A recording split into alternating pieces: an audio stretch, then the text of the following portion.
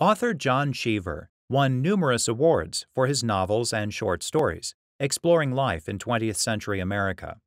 Academy Chicago Publishers versus Cheever concerned what happened when a publisher attempted to collaborate with Cheever's widow on a new anthology of Cheever short stories. A few years after Cheever's death, Academy Chicago Publishers approached Mary Cheever, proposing to publish a collection of Cheever's short stories. Mrs. Cheever agreed. She and Academy signed a publishing agreement under which Mrs. Cheever would deliver Academy a copy of the manuscript, and Academy would publish the work. Mrs. Cheever received an advance for manuscript preparation.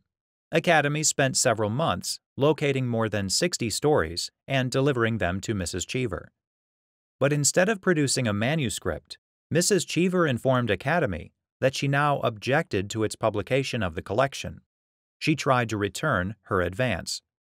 Academy sued, seeking a declaratory judgment granting it the right to publish the book and obligating Mrs. Cheever to deliver the manuscript.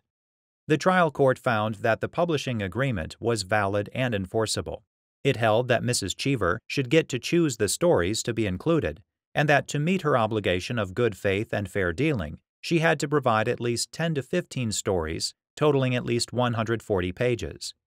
Academy was to control the design and format of the book, but it had to cooperate with Mrs. Cheever on design decisions.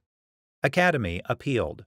The appellate court affirmed the decision that the publishing agreement was valid and the trial court's interpretation of story and page requirements, but reversed the declaration that Mrs. Cheever be given some control over design and format. Both parties appealed to the Illinois Supreme Court.